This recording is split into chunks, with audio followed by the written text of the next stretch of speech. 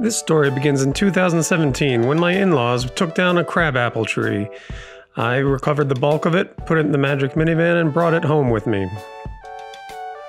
I quickly got to turning part of it into a small bowl, but being pretty impatient, I put it in the oven to try and dry it out, which worked reasonably well, but did end up with some significant checking. In the end, I was pretty happy with the results.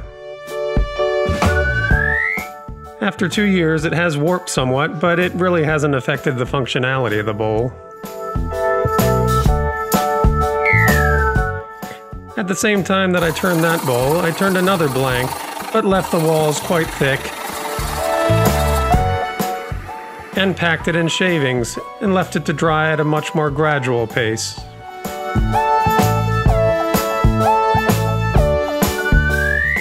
As you can see here, it's quite out of round, but there's still plenty of meat left on the bowl to turn it round. It being Christmas Eve, I decided to finish the gift for my mother-in-law and just took pictures, not expecting anything exciting, so hence the Ken Burns effects. I mounted it back on the lathe, turned the tenon round again, flipped it around and mounted it on the chuck, and turned the outside round. As you can see here, the inside is still quite out of round, but it should be a pretty easy matter of turning it.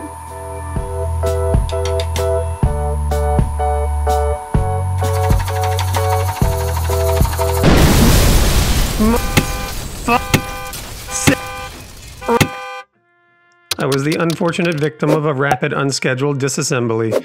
I briefly considered gluing the piece back on, but in the end, I decided to turn my bug into a feature. I smoothed the broken edge with a hand plane and a sander, found some scrap walnut and glued it up, and used my workbench holdfast as a clamp. I had replaced all the material and then some.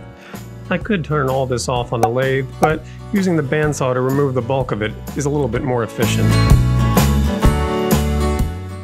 On Christmas Day, I put it back on the lathe and finished the turning. I added a couple of coats of mineral oil and beeswax, which is still wet in these pictures, and was left with what Bob Ross would refer to as a happy accident.